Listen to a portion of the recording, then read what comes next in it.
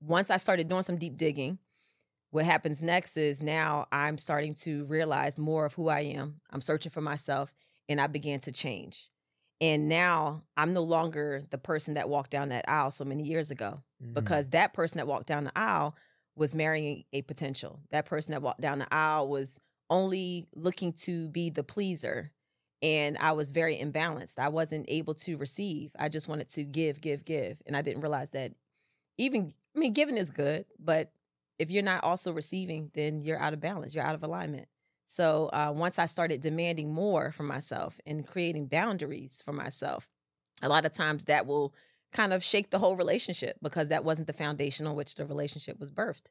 So yeah, if I'm always making sure that everyone else is okay, now once I say, hold on now, I want to make sure I'm okay.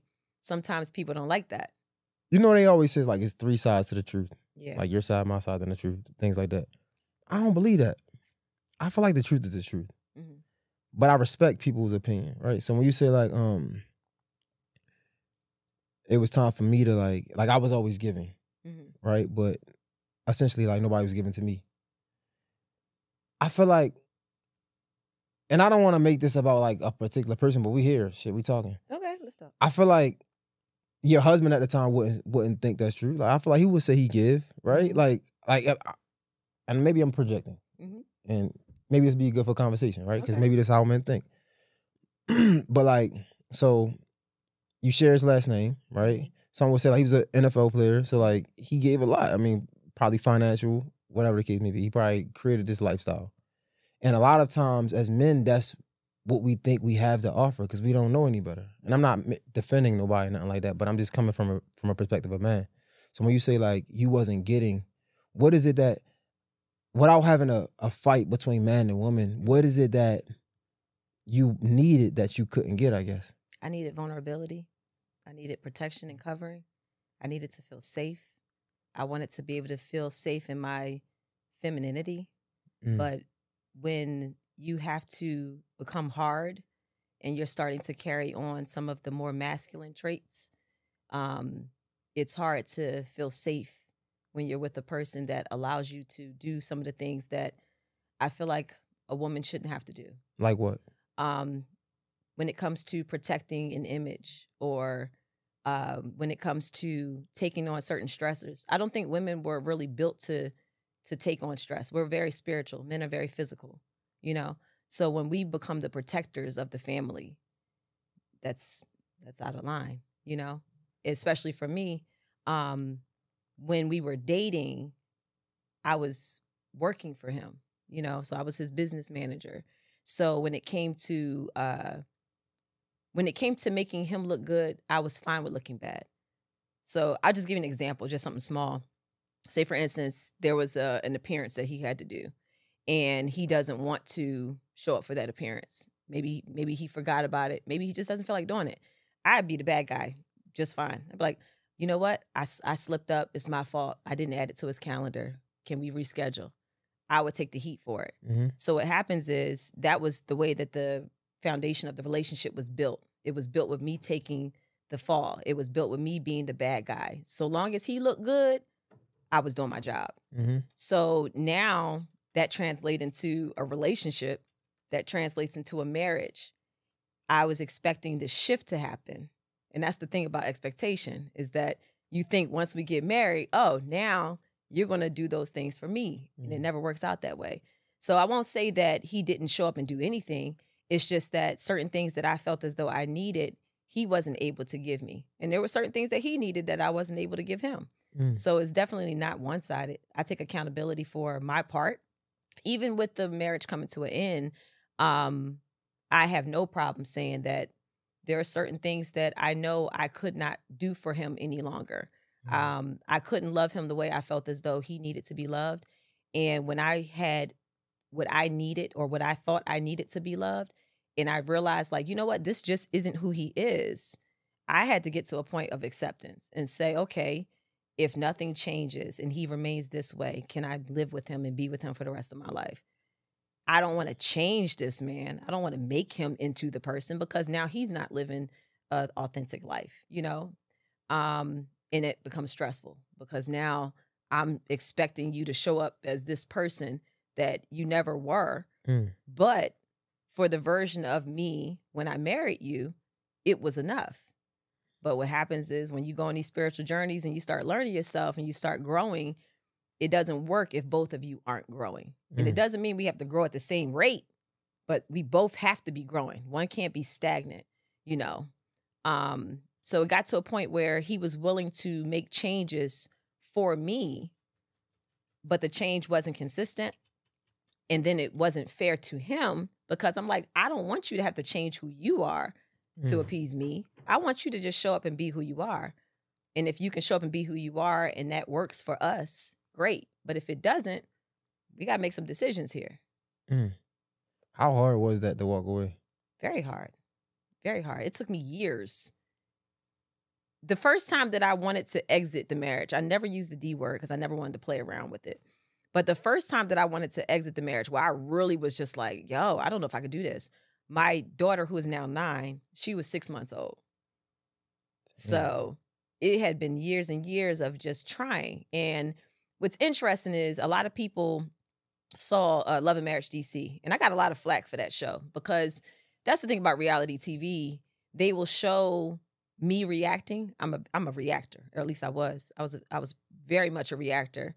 So if you always see me reacting and then I'm open with the cameras, but then my spouse isn't as open as me, so he's going to be quiet. So if I'm always reacting, you're always showing me and then you're showing him just kind of sit there like he's just taking it, you know? But when people saw me on reality TV, that last show, Love and Marriage DC, what they saw was me at my wit's end. I was at a point where I was desperately begging and pleading for something from him. And it's funny, when we did that show, I kept telling the producers, I hope that this show will trigger something in him so that he can hear me, you know, so that he can really feel where I'm coming from. I wanted him to be vulnerable with me. I felt like I didn't really know who he was anymore. I felt like he was giving me just surface. And I would tell him all the time over the years, I'm like, I'm not one of your fans. Like, I'm your wife. Like, you can be open and vulnerable with me. Like, talk to me, you know? So what they saw was me yelling, screaming, crying, pleading, all of the above. And then finally getting to a point where I was like, if I could do it all over again, I wouldn't have walked down the aisle. What hurt the most, I guess, like after it's all said and done, after the smoke clears?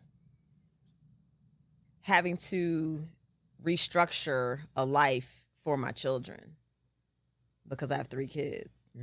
And the idea that they no longer will have mommy and daddy under the same roof. One thing about children is that they can feel the energy. They witness the dysfunction.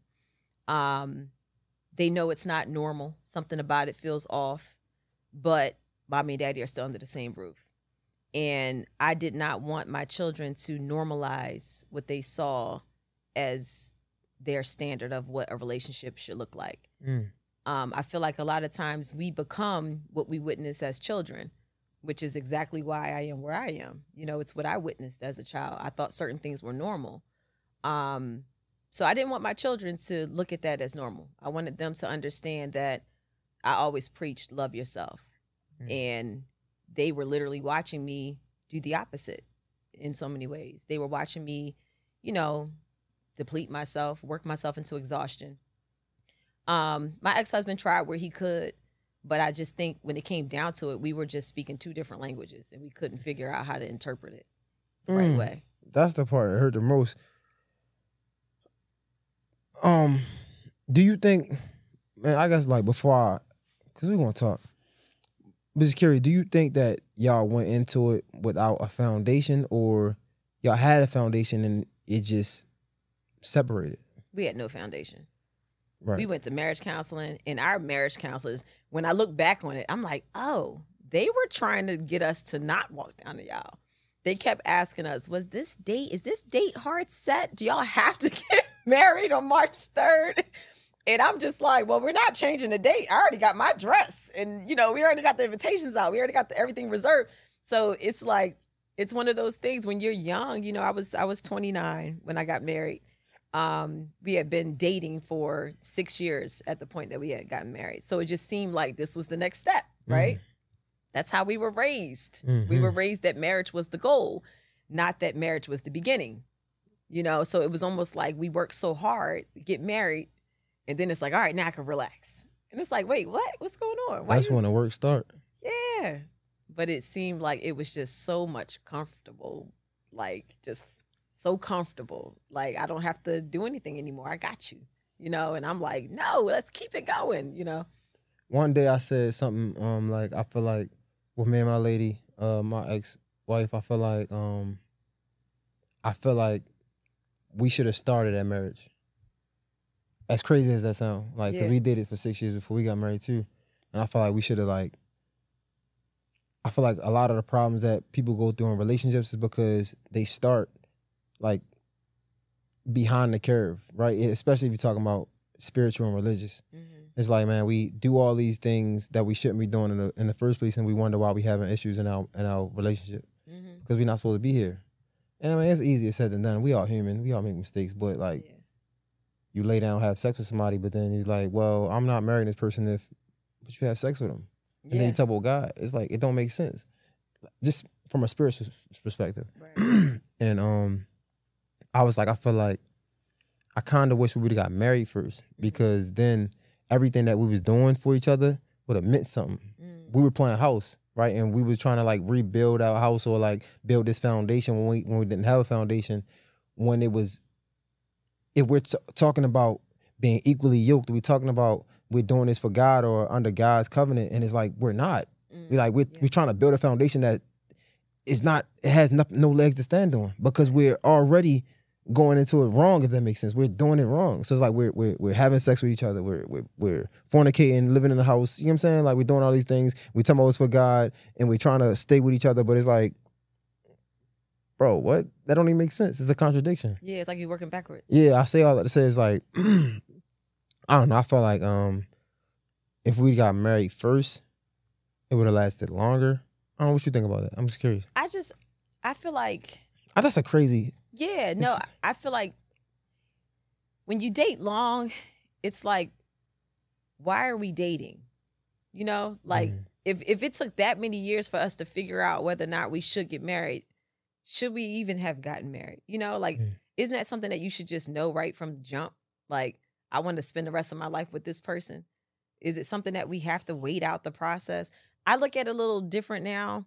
I feel like if I knew myself, then I would have attracted the right person that was on whatever frequency I was vibrating on. But apparently and clearly, the person that I attracted at that point in time was what I needed to grow. You know, like I feel like if we have these different wounds, if we have all of this unhealed and undealt with trauma, then we typically in relationship, that's where it's exposed. So a lot of times when you are dating someone, married to someone, what have you, those relationships are mirrors. So when you start getting frustrated or telling that spouse or partner what to do and how they need to change this and change that, you're really talking to yourself. You know, and I feel like, especially when we're young, a lot of those first relationships, the second relationships are those mirrors that's forcing us to grow. And it's possible to be with someone that will mirror you and y'all both grow together. But everybody's different. Some people don't want to grow. Some people don't want to change. Some people are fine and satisfied with who they are, with all their wounds and all their trauma. And they really don't want to change. They don't want to grow. They just want to stay where they are. And I feel like that's why it's important to really know yourself before you get into a serious relationship. Because if you don't know yourself, you're going to attract somebody else who doesn't know themselves. And now you're going to be spending the rest of your life battling each other. And then now you add vows into it. And then if you add religion into it, they tell you to stay. You know, they say stay through thick and thin. And the only way you can get out is if you're cheating on each other. Or the only way you can get out is if it's abuse. But there's a such thing as emotional abuse, you know, and that does a lot of damage. You know, you have to purge all of that. And I don't think people really give equal weight to what things can do to you mentally outside of infidelity, outside of, you know, physical abuse. Like it can weigh on you and you still have to clear those things out too. So I feel like if we really paid attention to ourselves and allowed ourselves to feel, what we don't want to feel, those uncomfortable moments, and allow ourselves to like really go down that road and learn ourselves and be more aware and then accept ourselves, I feel like we will attract other people who are doing the same work.